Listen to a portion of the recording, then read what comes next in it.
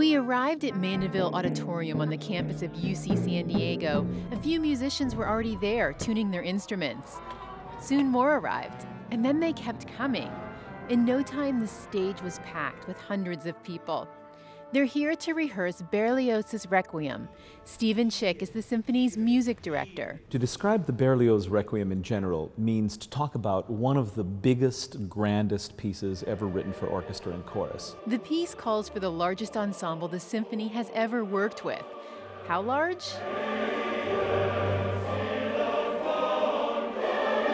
Well, one of every 3 people in the auditorium will be a performer. So when you have a room like that, and a third of the people there are actually making sound, it's an extraordinary feeling.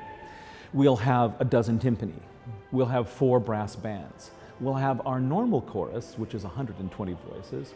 We'll have 70 to 80 members of the San Diego Gay Men's Chorus.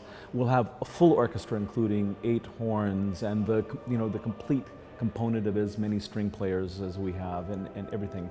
And we'll put them all together with a tenor solo, and then me sitting in a sort of cordoned off in a box in the front conducting it. Usually there is 1 tuba in an orchestra, not for this piece. This piece has 4 extra brass bands. There's 2 of them that have 2 tubas, so there's 4 tubas altogether in this piece. The 4 brass bands will perform from the sides of the theater, surrounding the audience. So the audience at some point will literally be in the middle, but we're in San Diego, we have the concept of the splash zone down. So the audience will be in the Berlioz splash zone. As the symphony's principal percussionist, Fiona Digney says there are times when the timpanists are encouraged to play as loudly as they can. Yeah, I think it'll be the loudest acoustic sound that this hall has ever seen. So, and I actually forgot my earplugs. I should go and get those. David Chase is the group's choral director. When he and Schick started talking about doing the Berlioz Requiem, he wasn't convinced they should take it on. I talked him off the ledge for a while, and then we went ahead and jumped, and it's been great. Chase says composer Hector Berlioz was a dramatic figure. He's that wild romanticist who thought very highly of himself, who put all of his emotion in everything that he did. The Requiem is the Mass for the dead in the Catholic Church, but Chase says the performance is not a religious experience. In fact, Steve Schick says it's more like heavy metal music.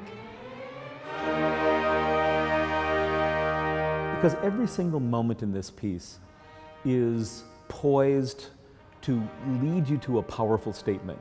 It's basically just power chords and decibels. Though Schick is quick to point out there are plenty of quiet moments in the piece as well. For the big moments to work, there have to be lots of small moments. So I really don't want to leave you with the idea that this piece is nothing but bombast from the beginning to the end. In fact, really the reverse is true. There are many, many sweet moments, and most of the piece, honestly, is quiet. And what that does is, in essence, to take, as in an archer's bow, it pulls back so that you are accustomed to softer music, and you are then pulled back so that when the loud music comes, it makes an enormous impact. The La Jolla Symphony and Chorus will perform Berlioz's Requiem this weekend at Mandeville Auditorium on the campus of UC San Diego. Angela Carone, KPBS News.